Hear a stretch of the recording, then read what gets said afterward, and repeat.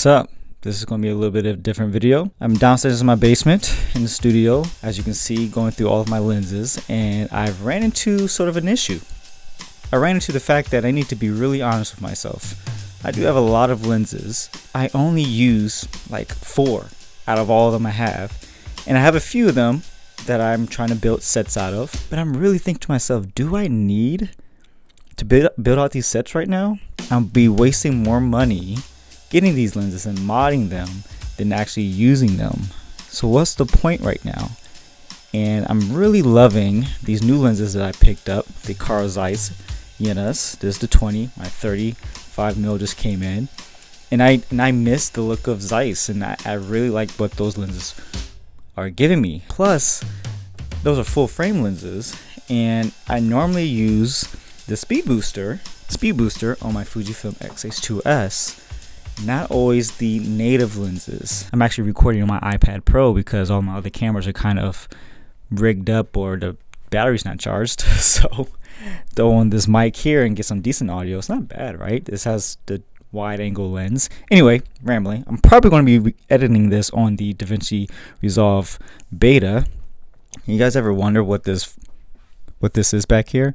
This is a lens chart. This is how I test my lenses and stuff. Sharpness, distortion. Yeah, it's kind of helpful. I need another one. Let me talk about this first lens here. This is the Mamiya 645.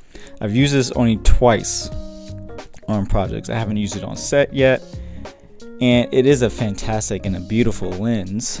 But the issue with this lens is that, or the set of lenses, is that the widest you'll get is 35, because these are medium format lenses. Now again, here's where I'm torn, because is this future proofing with large format vintage lenses? This is actually a really nice lens that can be used on narrative sets, but I need to really get the benefit of this camera, full frame or larger. Yes, you can go a little bit larger in the consumer level, because Kippon has a focal reducer for full frame Leica and Panasonic cameras, so you can get the sort of medium format look or large format look on those smaller mirrorless cameras. Again, that's a very expensive route to go, and I do like having the benefit of seeing that character from that lens. Am I going to go ahead and expend that money? I'll probably rent it, but still I had to get the adapter, and the adapter is not cheap. It makes a lot of sense for me not to keep it. The next one would be this Canon FD35. I made a video about it. It is actually a very nice zoom, cine zoom lens with some good characteristics and features for filmmaking. Internal zoom, as you can see here, from 35 to 105. It stays here, or it doesn't physically move. The downside, in my books, this is a downside. This front ring rotates entirely. So what that means, if you want to put on a clamp-on matte box, which I currently only have, this will spin the matte box, and that's not ideal. I was thinking about going down the FD zoom route, and I did mention that in my last video that I want to pick up the 20 to 35, and I kind of do, but right now I don't think I should. I think I should hold off, probably sell this, so I might just do that to get it off my hands. So that's that. Now here's the real kicker. I do praise the SLR-Magic Micro Primes as one of the better native cine lenses for the Fujifilm system. Question is, should I be investing cinema lenses in the X mount, which is not widely accepted? And that is a hard no. I shouldn't. And as much as I do enjoy these lenses, again, I'd rather use the speed booster and using my Carl Zeiss lenses I want to really invest in, and my DZO lenses. Well, they're not mine, but I'll get to those a little bit later. So these bad boys are going 50, 35, 15, and 12. I'm gonna hold on to the 12 because, be right back. Seven Artisans was kind enough to send over their new 12mm T29, and it's actually a really nice design. So I'm gonna compare that to the SLR-Magic one for those who are going to be keeping just native mounted lenses. So moving on to what I'm actually going to be keeping, and what's more important to keep are those lenses like PL mounted lenses or EF.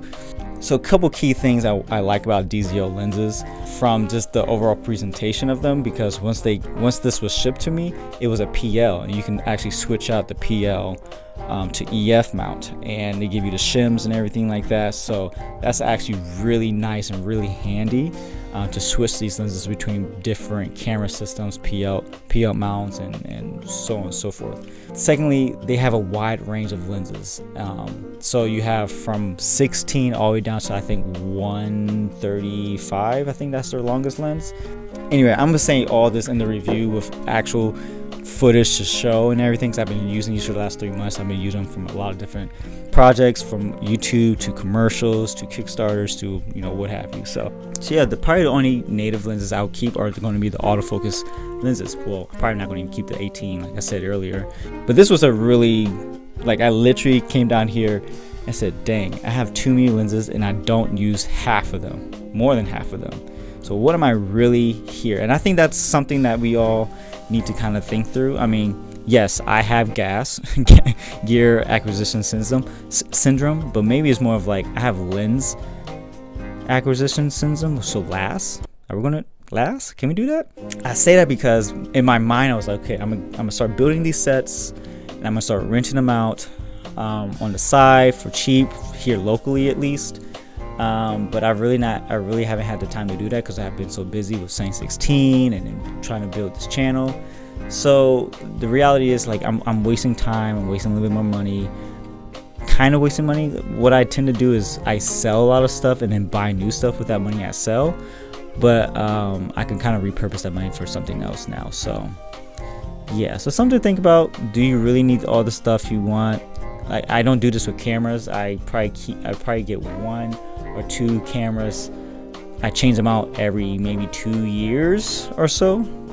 So cameras are fine. Cameras are good right now. I probably will change out something by the end of next year or early next year or something like that. But the reason why I invest in lenses, I need a set to be versatile. I need a set that has what I want to say visually, and then a set that's, you know, part of a workhorse in terms of making content. So autofocus lenses, and then a set for commercial work, and then a set for narrative work. Right now, I think I should just keep the Yenas, the Carl Zeiss Jena, whatever. Those lenses, build that set out, get some DZO lenses, and rock those for a little bit. Yeah. Wow, this was something else. If you made it this far, you're a real one. Yeah, cool. Okay, goodbye.